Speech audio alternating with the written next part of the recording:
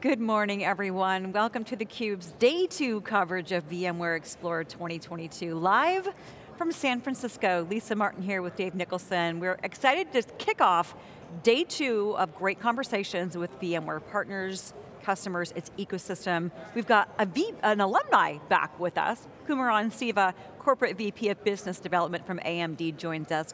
Great to have you on the program in person. Great to be here, yes, in person indeed. Welcome. So the great thing yesterday, a lot of announcements. AMD had an announcement with VMware, which we'll unpack that, but there's about 7,000 to 10,000 people here. People are excited, ready to be back, ready to be hearing from this community, which is so nice. Yesterday, AMD announced it is optimizing AMD Pensando distributed services card to run on VMware vSphere 8. vSphere 8 was announced yesterday. Tell us a little bit about that. Yeah, no, absolutely. The Pensando SmartNIC DPU, what it allows you to do is it provides a whole bunch of capabilities, including offloads, including encryption, decryption. It can even do functions like compression, but with the combination of VMware Project Monterey and Pensando, what we're able to do is even do some of the vSphere actual offloads, integration of the hypervisor into the DPU card. It's pretty interesting and pretty powerful technology. We're pretty excited about it. I think this could potentially bring some of the cloud value in terms of manageability, in terms of being able to take care of bare metal servers, and also better secure infrastructure. Cloud-like techniques into the mainstream on-premises enterprise. Okay, talk a little bit about the DPU data processing unit. They talked about it on stage yesterday, but help me understand that versus the CPU, GPU.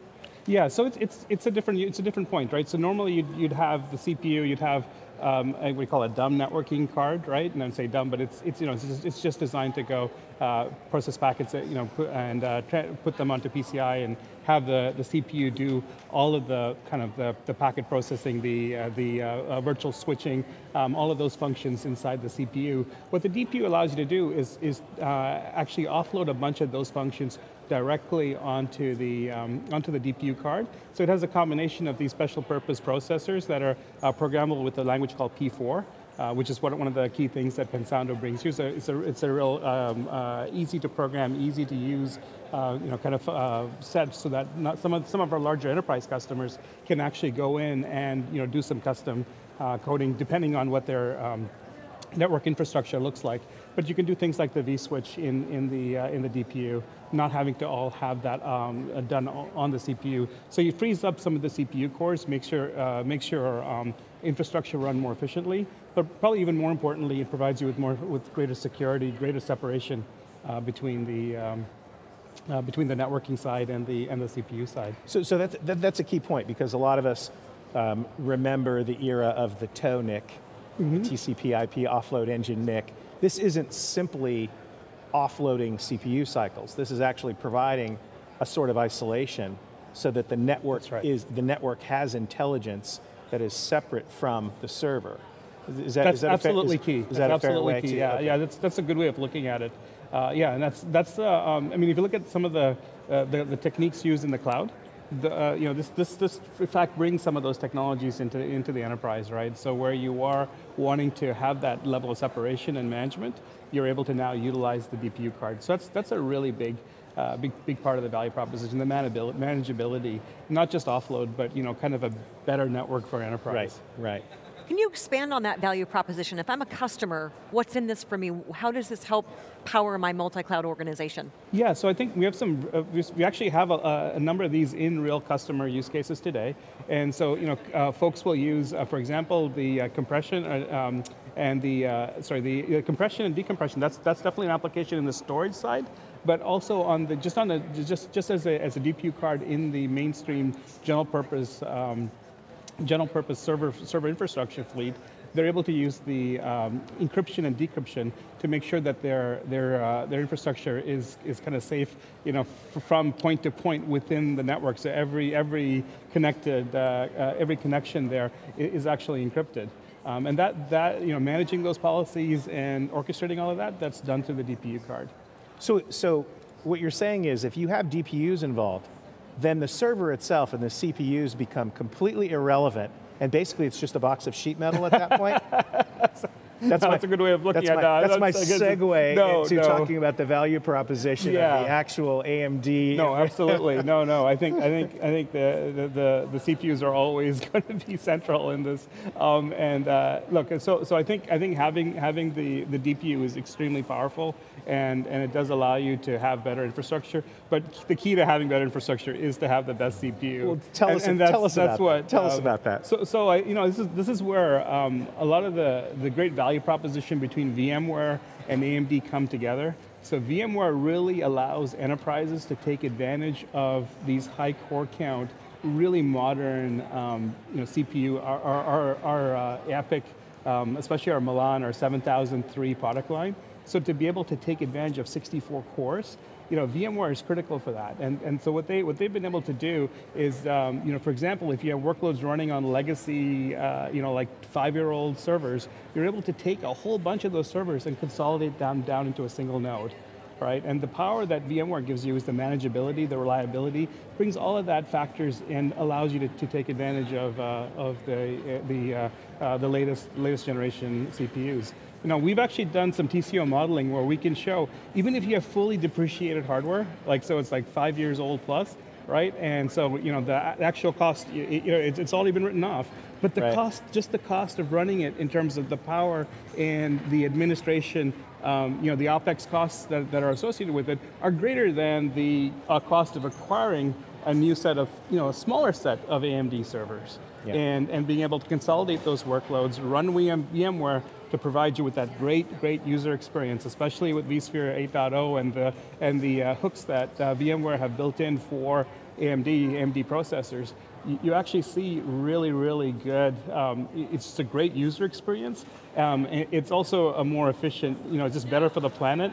And it's also better on the pocketbook, which is a really cool thing these days, because our value in TCO translates directly into a value in terms of sustainability, right? And so, from energy consumption, from just the cost of having that there, it's just a whole lot better.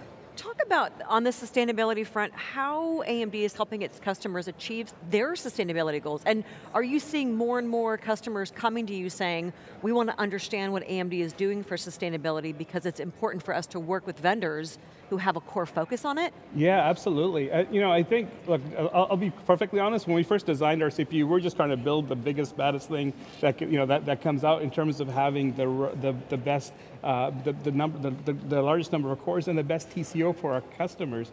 But what it's actually turned out, that TCO involves energy consumption. Right. And it involves the whole process of bringing down a whole bunch of nodes, whole bunch of servers. For example, we have one calculation where we showed 27, I think 5-year-old servers can be consolidated down into 5 AMD servers. That ratio, you can see already, huge gains in terms of sustainability.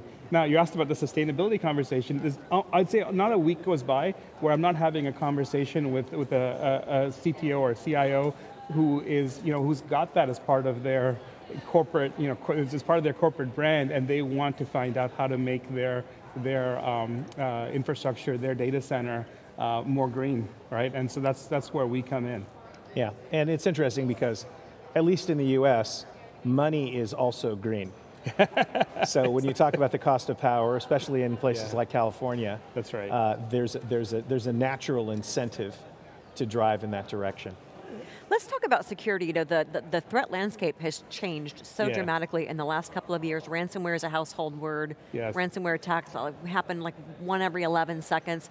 Older technology, a little bit more vulnerable to internal threats, external threats. How is AMD helping customers address the security front, which is a board level conversation? That's a great question. Look, I look at security as being, it's a layered thing, right? I mean, if you talk to any security experts, security doesn't, there's not one component, and we are an ingredient within the greater scheme of things.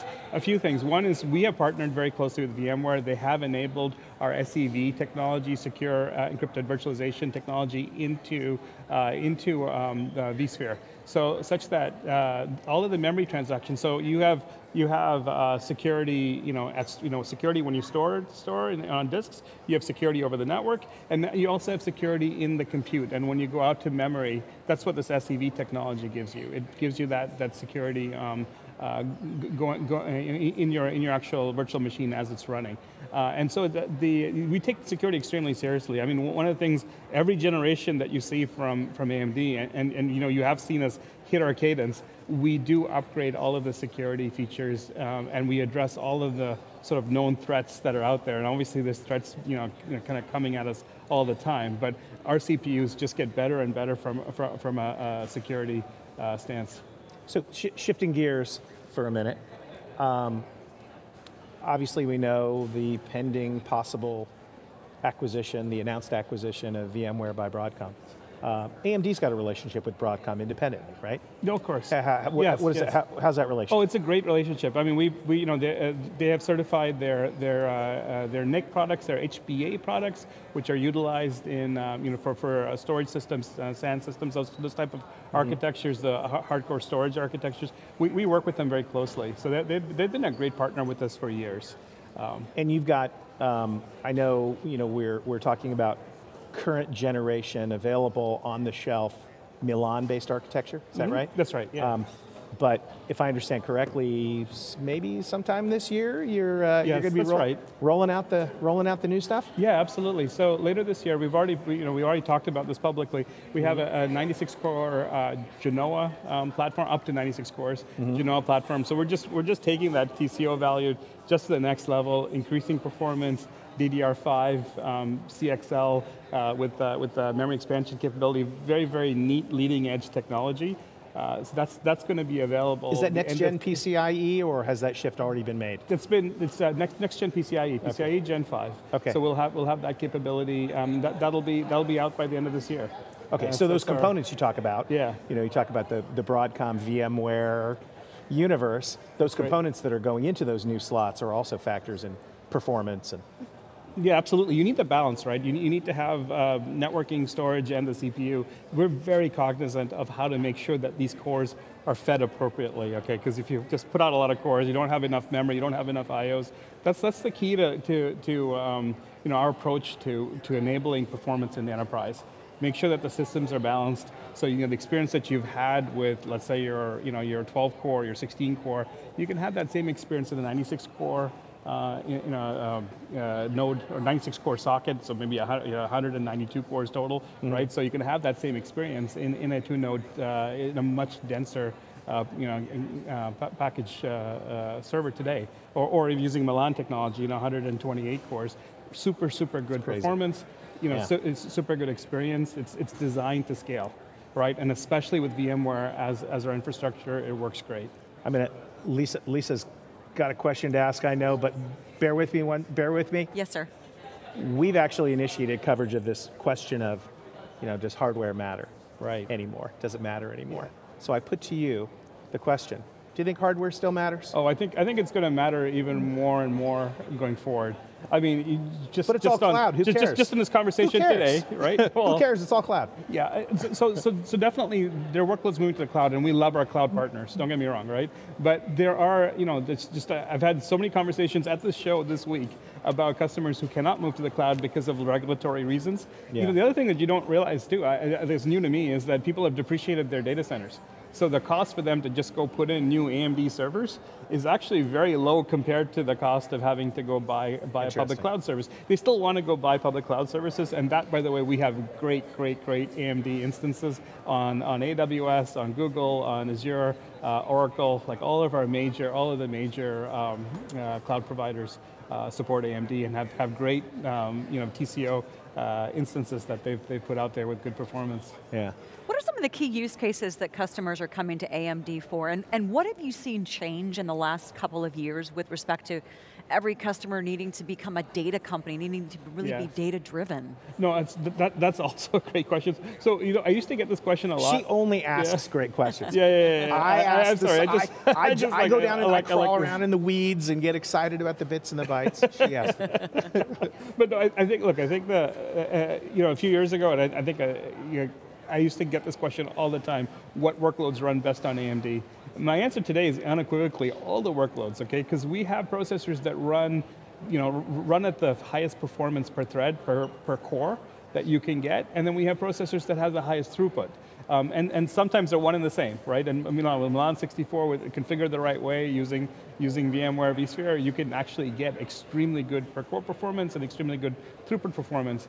It works well across, just as you said, like the database, the data management, all of those kinds of capabilities, DevOps, ERP, like there's just been a whole slew of applications, use cases. We have design wins in major customers in every single industry, and these are big, the big guys, right? And they're using AMD. They're successfully moving over their workloads without issue for the most part. In some cases, customers tell us they just move the workload on, turn it on, it runs great. Right, and they're fully happy with it. There are other cases where we've actually gotten involved and we figured out, there's this configuration and that configuration, but it's typically not a huge lift to move to AMD, and that I think is a key. It's a key point, and we're working together with almost all of the major ISV partners. Right, and so just to make sure that they have run, tested, certified. I think we have over 250 world record benchmarks, running in all sorts of, like Oracle database, SAP, Business Suite. All of those types of applications run extremely well on AMD. Is there a particular customer story that you think really articulates the value of running on AMD in terms of enabling big business outcomes, say for a financial services organization or a healthcare organization? Yeah, there's certainly been, across the board. So in healthcare, we've seen customers actually do the server consolidation very effectively. And then take advantage of the lower cost of operation, because in some cases they're trying to run servers on each floor of a hospital, for example. We've had use cases where customers have been able to do that because of the density that we provide, and to be able to actually take their compute more even to the edge than actually have it in the in those use cases in a centralized manner. Another interesting case is FSI in financial services. We have customers that use us for general purpose IT. We have customers that use us for kind of the high performance, we call it grid computing. So you have guys that do all this trading during the day. They collect tons and tons of data, and then they use our computers or our CPUs to just crunch through that data overnight. And it's just like this big supercomputer that just crunches. It's pretty incredible. And there, the density of the CPUs, the value that we bring really shines. But in their general purpose fleet as well, right? So they're able to use VMware. A lot of VMware customers in that space. We love our VMware customers, and they're able to utilize this. They use us with HCI, so hyperconverged infrastructure, with vSAN. And that's works extremely well, and our enterprise customers are extremely happy with that. Talk about, as we wrap things up here, what's next for AMD, especially AMD with VMware as VMware undergoes its potential change? Yeah, so there's a lot that we have going on. I got to say, VMware is one of the let's say premier companies in terms of being innovative and being able to drive new interesting pieces of technology, and they're very experimentative, right? So we have a ton of things going with them, but certainly driving Pensando is very important to us. Yeah, I think we're just in the cusp, I believe, of server consolidation becoming a big thing for us. So driving that together with VMware and into some of these enterprises where we can show save the earth while we in terms of reducing power, and saving money in terms of TCO, but also being able to enable new capabilities. The other part of it too is this new infrastructure enables new workloads. So things like machine learning, more data analytics, more sophisticated processing, that is all enabled by this new infrastructure. So we were excited. We think that we're on the precipice of going, with a lot of industries moving forward to having the next level of IT. It's no longer about just payroll or enterprise business management. It's about how do you make your knowledge workers more productive, right? And how do you give them more capabilities? And that is really what's exciting for us. Awesome, Kumaran, thank you so much for joining Dave and me on the program today, talking about what you're doing to supercharge customers, your partnership with VMware, and what is exciting, what's on the forefront, the frontier. We appreciate your time and your insights. Great, thank you very much for having me. Thank you. For our guest and Dave Nicholson, I'm Lisa Martin. You're watching theCUBE live from VMware Explorer 22 from San Francisco. But don't go anywhere, Dave and I will be right back with our next guest.